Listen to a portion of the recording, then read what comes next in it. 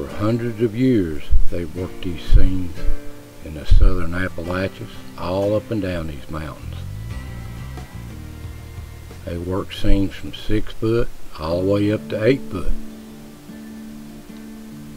And all the way down to 17 inches. What a way to make a living.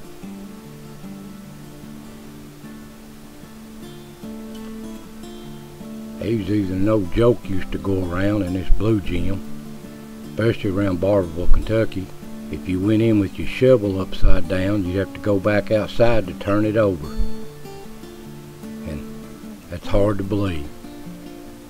And here they used to just dig it all by hand, just pick it out of the seam as they went, just dig it out. In the early days when they first started mining, just do it the hard way.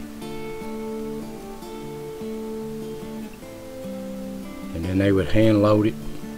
They like block coal awful well because people burn it for heat. They'd hand load it.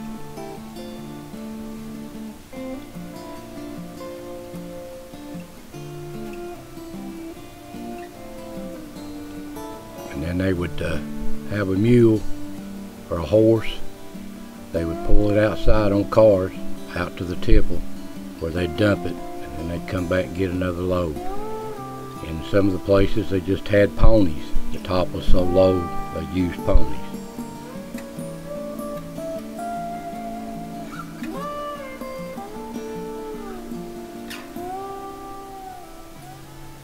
These old mules, they worked them hard. They kept a lot of them underground, and they'd bring them out once a week so they wouldn't go blind.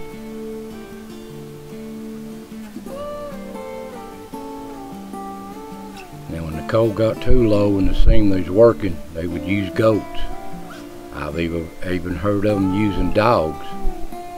And then when it got really too low, some places they just done it by hand. Just loaded a car, drug it in front of them, pushed it. That's hard to believe.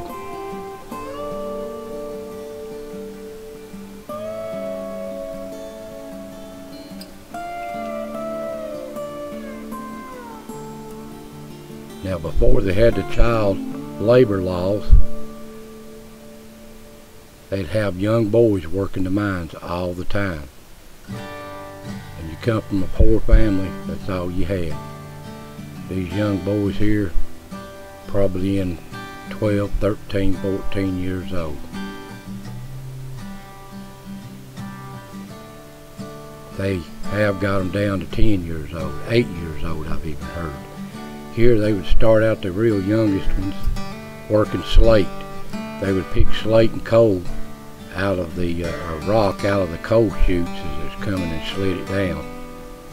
And you see the old taskmaster here, boys would lollygag or fool around a little bit. He'd take that little stick there and slap them on the hands, keep them working.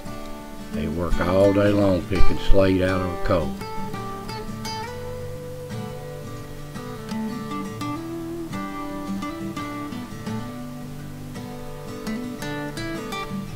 Work these boys day in and day out, just picking slate and rock out of the coal chutes.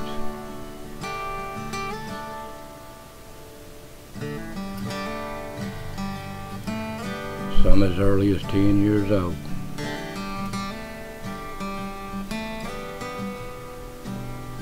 And as they got stronger, more developed, and their backs got stronger, they'd start putting them in more jobs in the mines. Some of them would attend to the mules and horses and ponies and pull them in and out and take care of them.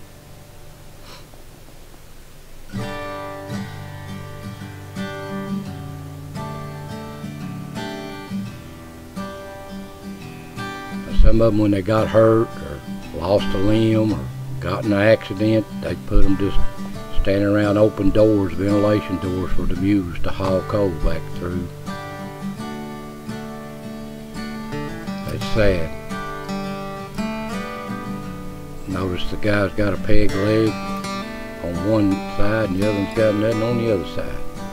And here this just has to be just a picture of a young boy. He can't be 6 or 7 years old at the most.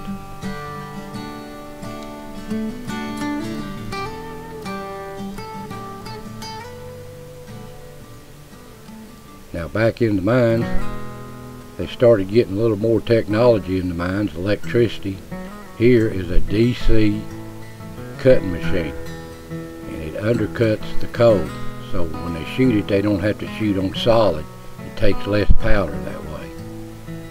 And they cut up under the seam from against the bottom, and it makes it loose and easier to shoot. Don't make as much smoke and powder it takes to shoot it.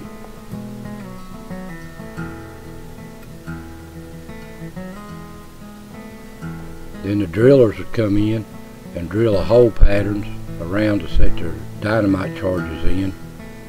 Used to they used black powder, and then they went to dynamite to shoot the coal.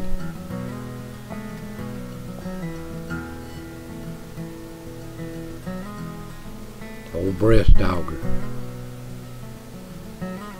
Here's a shot fire, they call him. Would come in and set the charges in the holes that they drilled, and he would set them off. After he hollered, "Fire in the hole" 3 times. Fire in the hole, fire in the hole, fire in the hole. Then after all the smoke cleared and everything, they'd back them cars back in there and start hand loading them cars again.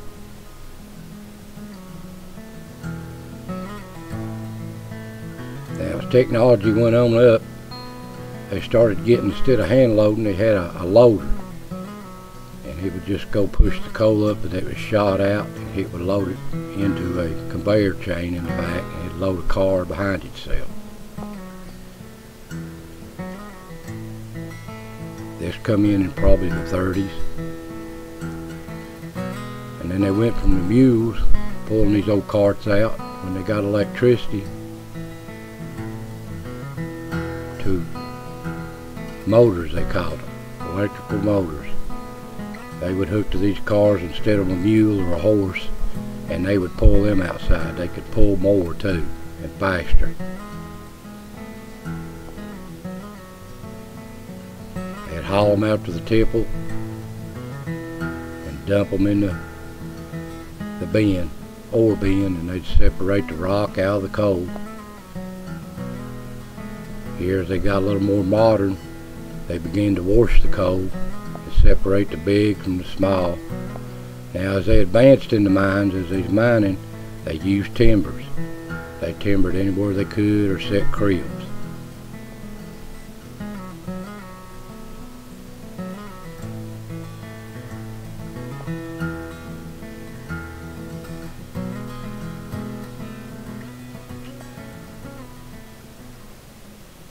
And these old guys would come to work every day.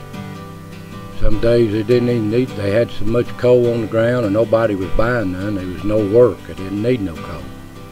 So, what's a guy to do when he's got a house full of hungry kids? So that's the way it was back then. Go to work every day, and you didn't have a set 8-hour shift. You usually got paid by the ton you loaded. If you didn't load no coal, you didn't get no pay. And there you'd walk home every day to your family. You'd do it the next day, and the next day, and the next day. And these families usually lived in mining camps like this. A lot of people growed up in these. Hard way of life. Now in the bigger mines, they had better mining camps. Of course, this is a brand new one. And you can see here on the hill closest to you in the picture, that's usually the foremen and executives of the mine.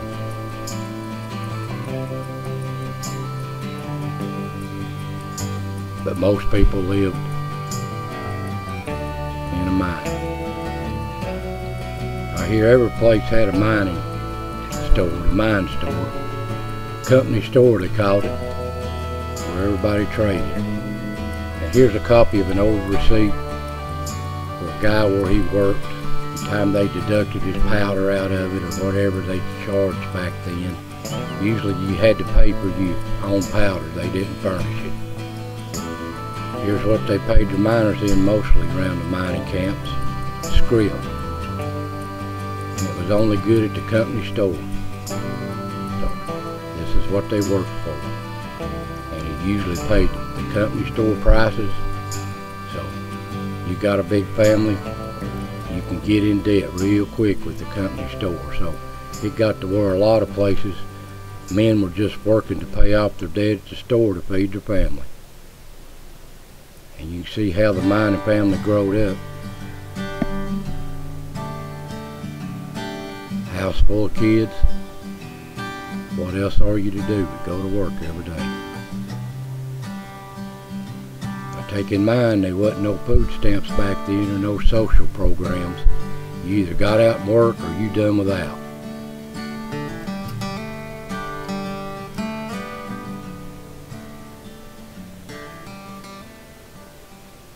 Now the men, their main issue in the mines was safety. There's always roof falls or smoke or flooding or rib falls or something. That was their biggest concern, was safety. But their worst nightmare was a mine explosion. You could be a half a mile away in another part of the mines and a mine explodes.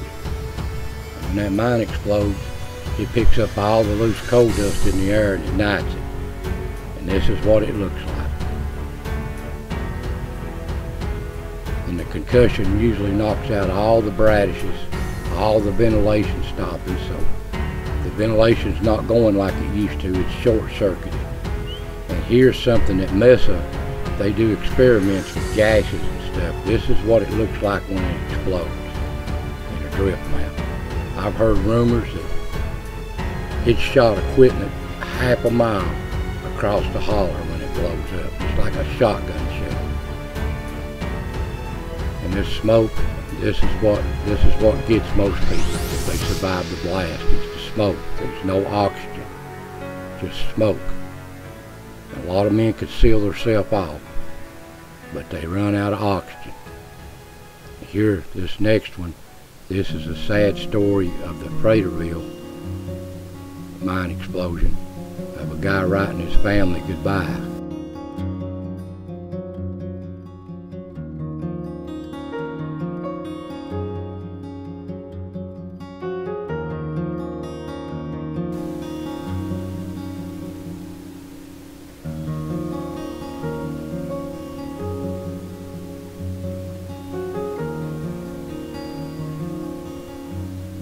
Now, this happened in 1902.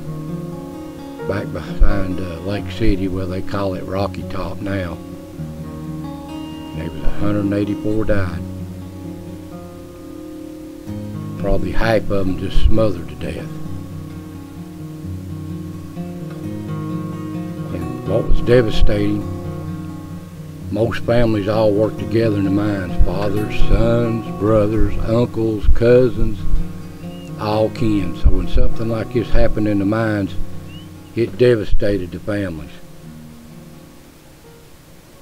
Well, the men, they had had enough of this being treated like nothing and not having no say. So they decided they was going to start a union or get with the union that's being formed, just for their safety's sake. Now here, John L. Lewis started the union. It was a hard fight, but a lot of places didn't want a union. You can see here the old guards and thugs and stuff trying to keep the union from unionizing, but they finally got it. And here the company started making safety rules. Here's an old early wage agreement. And here's the wages they made back in 1934.